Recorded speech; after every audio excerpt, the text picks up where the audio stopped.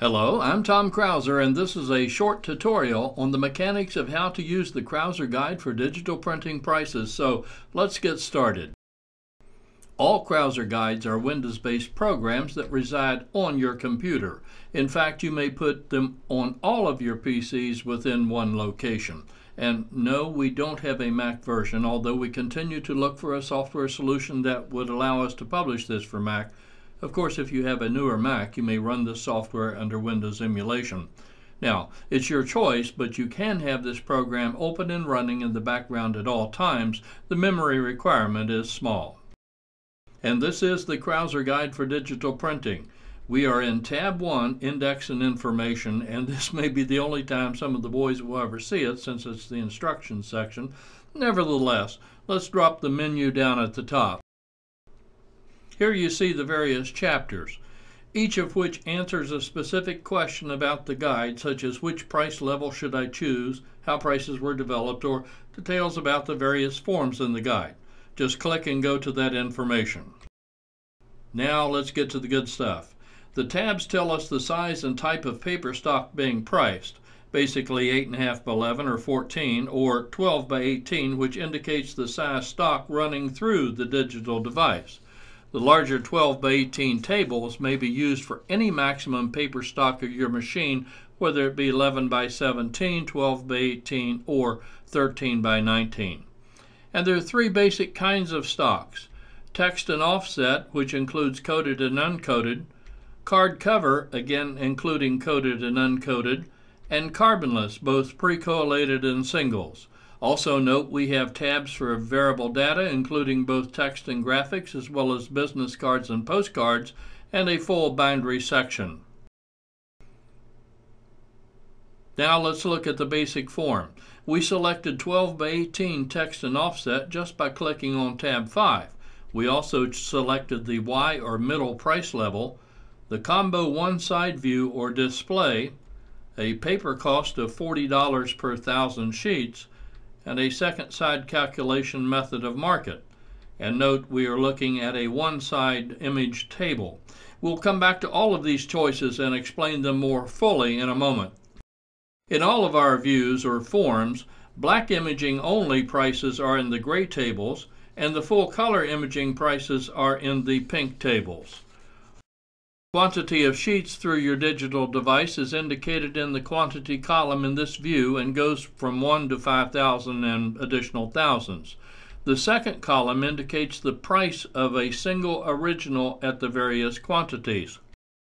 So our middle book price for imaging 500 sheets of 12 by 18 text and offset costing $40 per 1,000 is $90. Notice how the highlight bar helps you and how the price actually enlarges and turns red when you hover. The red signals that you may then use our one-click capture to copy and paste this number into another application.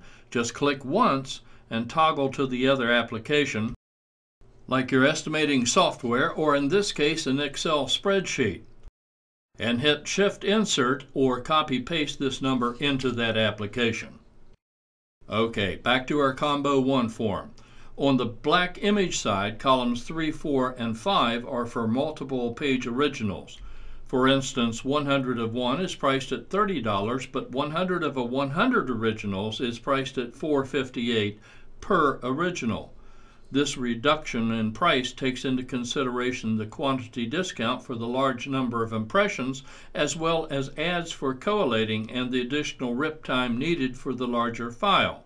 So the price is per original. 100 of 1 would be $30, but 100 of 100 originals at $4.58 per original would be $458.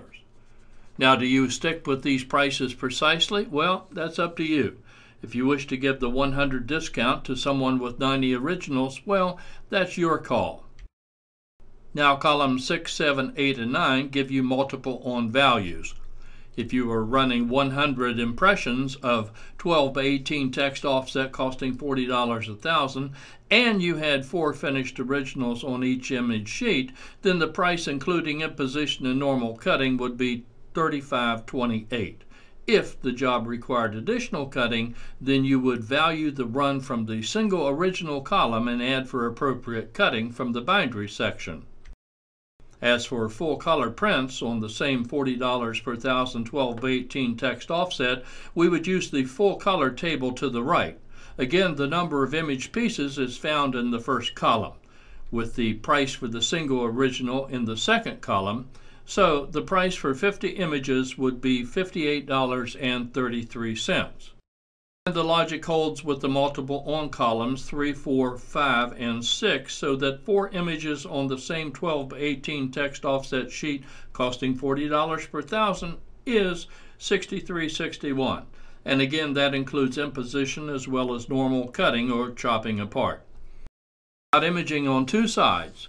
Well, change the paper display to combo two sides, and then you're alerted to the two-sided price by the yellow display. So in this view, the number of two-sided pieces will be multiplied by the price.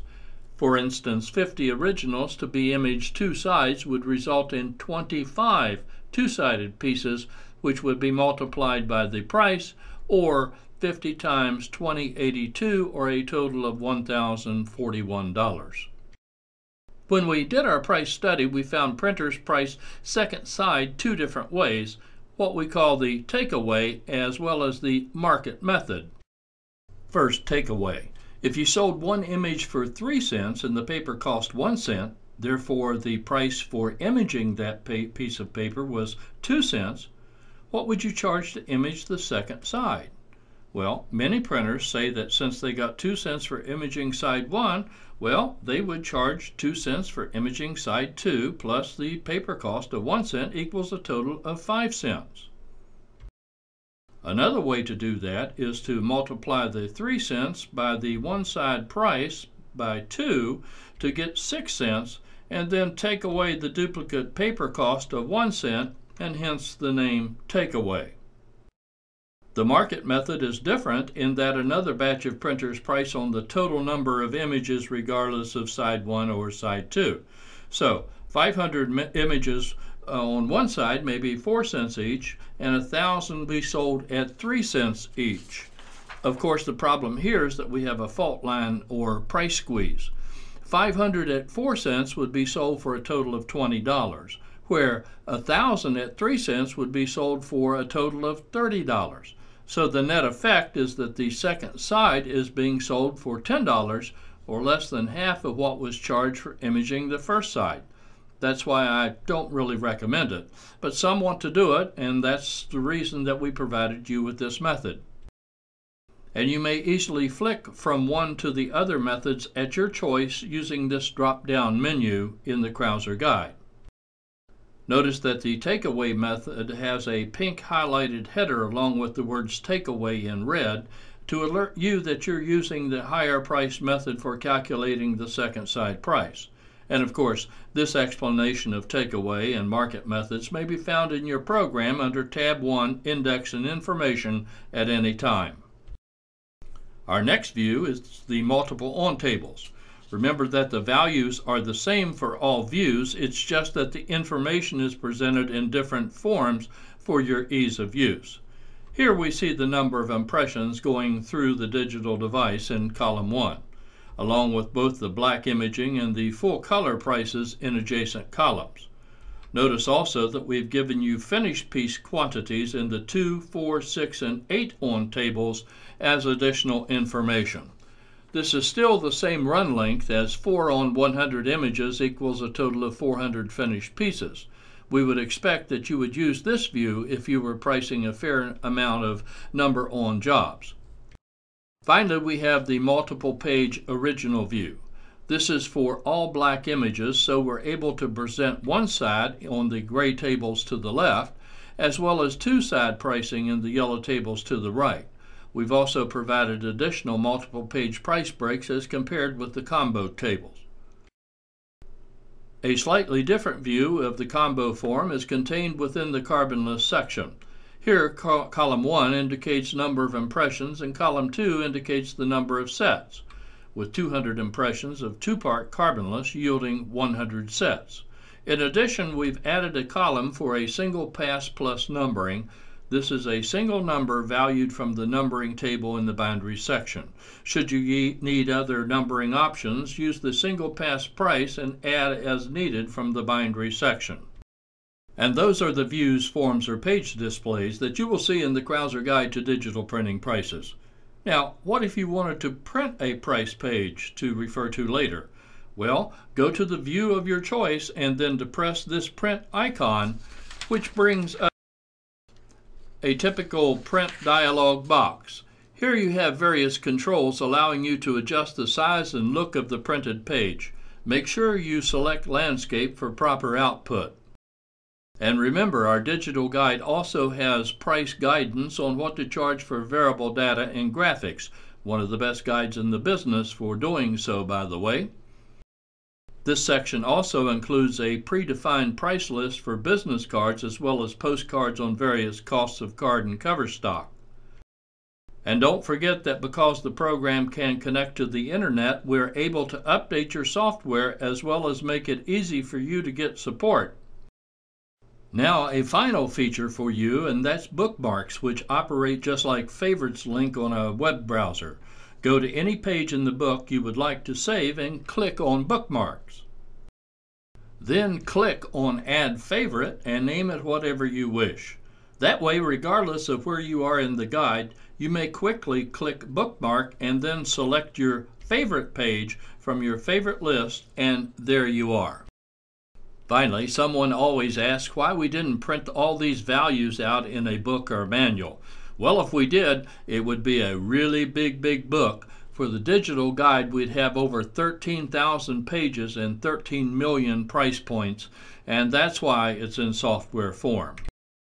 Our goal is to provide you with usable and actionable price information, to translate survey and marketing data into something you can use.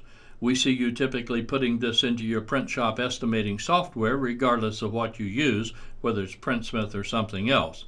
However, some will use our guide for specific prices, so that's why we've added features such as the one-click capture of prices to make it easy for you to paste prices into other applications. But this isn't a substitute for estimating software. Estimating software has many downstream advantages, such as when you're redoing jobs or in the area of accounts receivable. Nonetheless, our job is to provide you with usable and actionable prices that are fair and rational to you and your customer, as well as to your staff, so they can be quickly administered. The question was how to operate the Crouser Guide to Windows, and I hope you agree that the answer is simply, well, you operate it very easily. I'm Tom Crouser. Thank you for listening.